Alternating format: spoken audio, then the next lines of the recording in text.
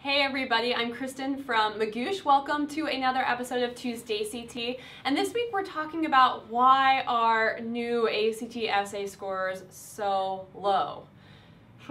So recently, the Washington Post came out with an article, and I've heard this anecdotal evidence from students I've tutored and from other students as well too, or from other tutors, that students have been really shocked by their inexplicably low ACT essay scores. So just to back up a little, the ACT essay completely changed in September of last year. So we've had 3 administrations so far. We've had September, we've had December, and we've had February, and students are angry because their essay scores seem to them, or to a lot of them, to be really low.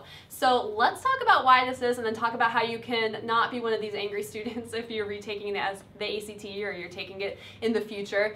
Let's talk about how you can get the ACT score that you think you deserve. All right, so here's why I think the 2 main reasons why students are shocked by their inexplicably low ACT scores. So the first reason is, as this little guy, this shocked and appalled cartoon guy, is thinking, 1 to 36, this new scale that the ACT essay is being scored out of. So it used to be out of a scale of 2 to 12. So I think it's pretty understandable that students who maybe saw a score on an old essay of 9 out of 12 were like, oh, that's not so bad. And then they see a score of 26 out of 36 on the new one, and they're like, what the heck? But really, those would roughly be about the same. We can't exactly compare those 2 scales, but hopefully that just helps illustrate the idea. Now you're seeing scores that look a lot like the scores you're getting in the other composite sections, and they may not seem quite as great to you as when the ACT essay had its own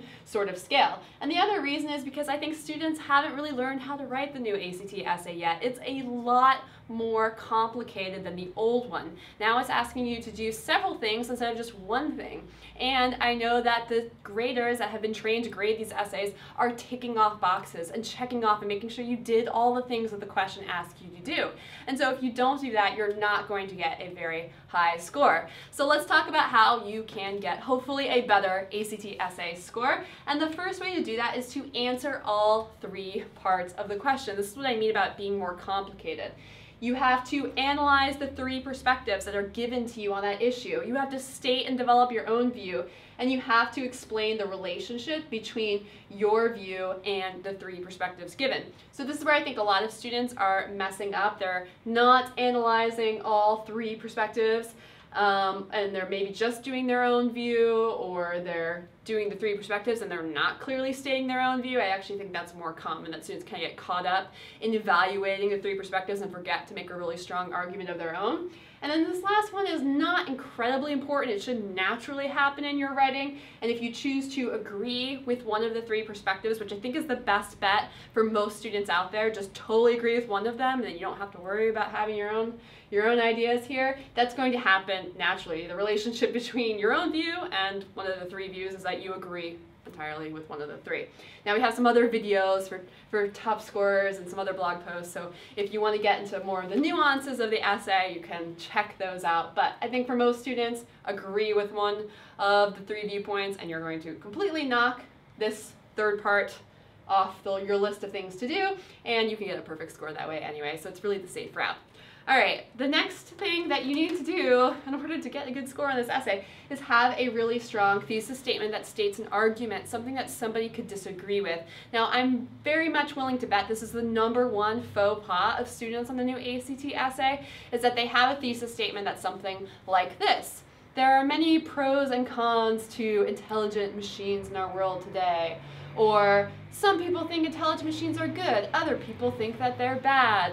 And the reason that students are doing things like that is because they're being given 3 perspectives, some of which think intelligent machines are good, some which think they are bad, and they're trying to summarize all of this into a thesis statement, and it ends up just being really wishy-washy. And the most important thing to the graders is that you state your own argument. So your thesis statement, that last sentence of your first paragraph, should clearly state what your opinion is, and then deal with those other perspectives in the body of your essay. I promise that will go over much better for you.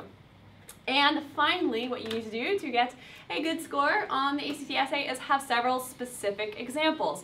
So the ACT graders are just like your English teachers. They're going to constantly be asking you, where's the support? Where is the evidence for that? You've probably heard that from an English teacher or two before on one of your essays. Same thing here. You need to have examples to back up your claims. And this is super important to getting a good score. So make sure and you have at least one example in every body paragraph. Sometimes you might have more, and that's great, but shoot for at least one specific example in each body paragraph, and you will be in pretty good shape. Okay, so make sure you're answering all parts of the question. Make sure you have a strong thesis that states your argument, something that somebody could say, no, I think something else entirely, I disagree with that. That's how you can check and make sure it's a strong thesis. And finally, have very specific examples, and hopefully that will help you not be one of these students who is really sad about their inexplicably low ACT scores that have seemed to be coming out on the essay. If you want more tips on how to write the ACT essay, we have lesson videos, we have practice prompts for you at act.magoosh.com. And I will see you back here next week on Tuesday CT for some more tips.